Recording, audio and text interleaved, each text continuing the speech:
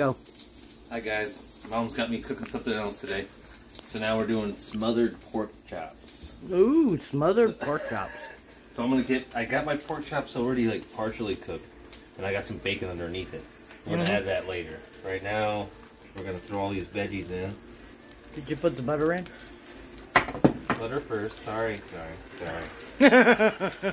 Forget it. Southern cooking. You got butter's always first. Oh yeah, you gotta put butter in everything, baby. I thought you got bacon grease in there too. I know, but it's butter. It's butter, Randy. Okay, gotcha. They only make it taste better. Oh yeah. I understand.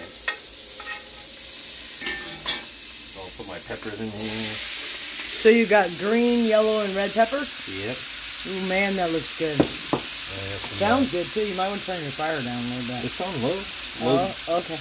I got red onion. Ooh yeah. Which do you like better, red onion, white onion, or yellow? Or does it matter? You know, I guess I tend to like the white onions. But I don't. It depends on the dish. I like the red onions, and the yellow onions are just whatever. They're just. Yeah, I agree. Yep. I tend to go for the white ones most of the time. Yeah. But depending on the dish, I do like the red onions. Yeah, exactly. Throw my mushrooms in here. Oh wow. It looks colorful. It does. It looks really pretty, actually. And then while I get my mushrooms marinating, I gotta make my sauce. Okay. I'm gonna smother the pork chops in. Right. I like this. I love this cast iron skillet too. Oh, I do too. This is one of my favorites. The big size, like not the little guy. Yeah, this is huge. I don't. Y'all probably can't tell in perspective, but it's one of the biggest pans I have. So.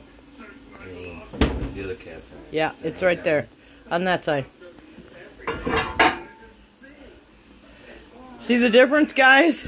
It's a lot bigger. This one's nice because it's deep. Right. But it's not, the circumference isn't that right, big the base to... Right.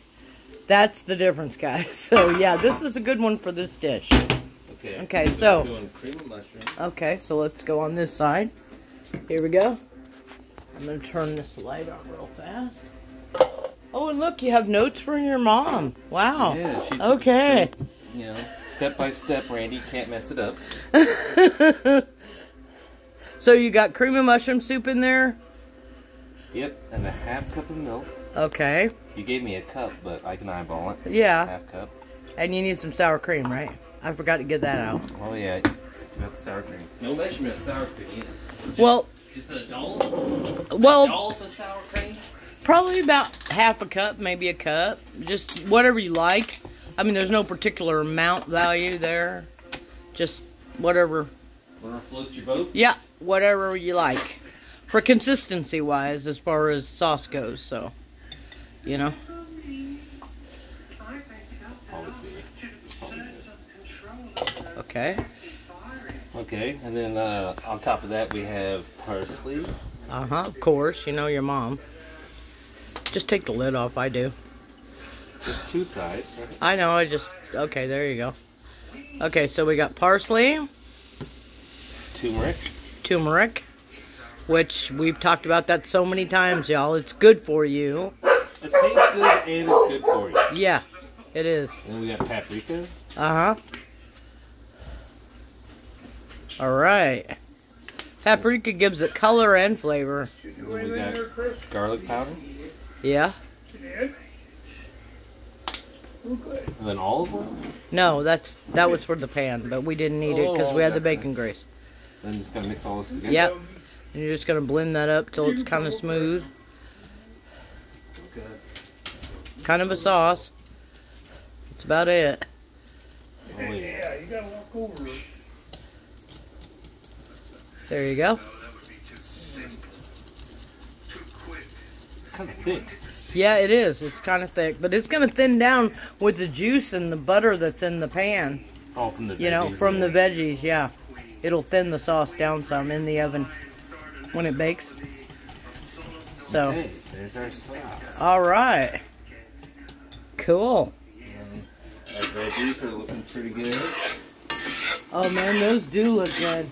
They look delicious.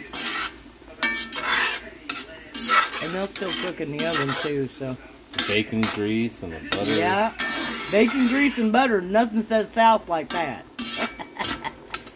We love our bacon grease and our butter. Okay, and so we're going to throw our pork chops on top. Okay.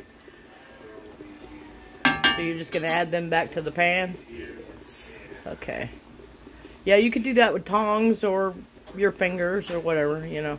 Hey, you got to have man hands, okay? Oh, man hands. Is that how it works? All right, so he put the pork chops back in there with the veggies, and now he's going to add the sauce. So here we go. Oh, look at that. Man, that looks good.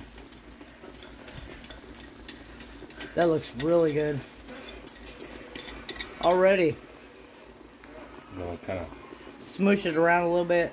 Smoosh is a technical term, by the way. Did you know that? Very technical. Very technical. Smoosh is your mom's technical term for mix it. Fix it. Smoosh it. I think every kitchen you go into, if you're like working in a professional area, they all have their own little quirks and words and stuff they say. Yeah, they probably At least do. from my experience. Then we're going to throw the bacon on top? Yep. Then you're going to put the bacon on top. Just kind of sprinkle it around. And the green onions. Oh yeah, then we're going to pop it in the oven. Yep.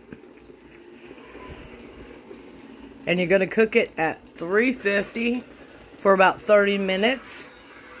And you're going to take it out and you're going to put some cheese on it.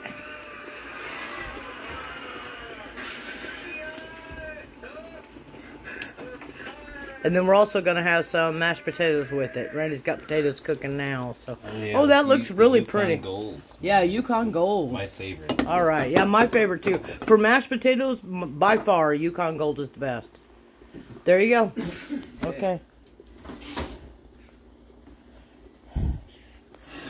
So, that's pretty yummy. In the oven it goes. There you go, guys. Oh, yeah.